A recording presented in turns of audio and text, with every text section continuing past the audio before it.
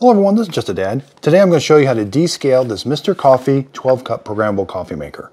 Model number BVMC-JPX37-R. So you got a little clean light here. If that clean light is flashing at you or on steady, that's telling you that it's time to descale your coffee maker. If your coffee is not as hot as it used to be, you should end up with about a 165-degree cup of coffee when it's all done. If your coffee maker is taking too long, if it's really loud, or if your coffee doesn't taste as good, these are all signs that it's time to descale. So the heating element inside your coffee maker is going to look like this. It's in the bottom of the warming plate. The water is going to come in, it's going to get superheated, and then it's going to get shot out this other tube to go over the coffee grounds. But this is the part we're descaling. So you'll have hard water deposits. I've cut this open to show you the inside. Hard water deposits will stick to the inside of that tube, and it won't be able to heat the water as efficiently. It also could actually start to clog it off completely, and your hot waters could start to taste funny, which makes your coffee taste funny. So what this coffee maker is going to do is it's going to brew the water and vinegar through here. It's going to pause, brew, pause, brew. Hopefully going to break away some of that calcium deposits. So you might see some white calcium deposits in the bottom of your carafe when this is all done. So in order to get that red light to go off, we do have to put it into this descale mode.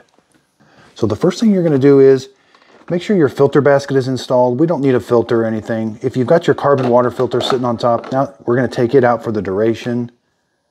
I've got distilled white vinegar here. You can use just regular white vinegar. We're going to fill it up in the back here to the 4-cup mark with pure vinegar. And then the rest will be water. Right there. So I've got it filled to the 4-cup mark. Now I'm going to go from the 4 to the 12 with just tap water or filtered water. Okay, so I filled the rest up with water. That's our proper ratio vinegar to water that we need. Make sure you close the lid. Okay, so make sure your carafe is empty. We're going to come up here and press the clean button. That's going to automatically start the cleaning process. The clean light comes on and kind of pulses.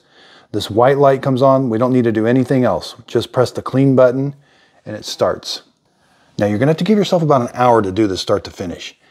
This process here is going to take a while because what it's going to do, it's going to brew a little bit of that vinegar and water and then stop. Brew a little bit and then stop. It's an automatic cleaning process. So you can go do something, come back to this in a little while. When it's done with this, we're going to rinse this out with soap and water, get rid of all the vinegar. Then we're going to do 2 to 3 freshwater rinses. That's going to get the taste and the smell of the vinegar out of the coffee maker. Sometimes 2, sometimes I have to do it 3 times. And you can see it's just barely brewing a little bit, and it stops to make you think that it's not doing anything at all, but that's good. It's pausing. Okay, so I came back to mine after a while. It's done with the cleaning process.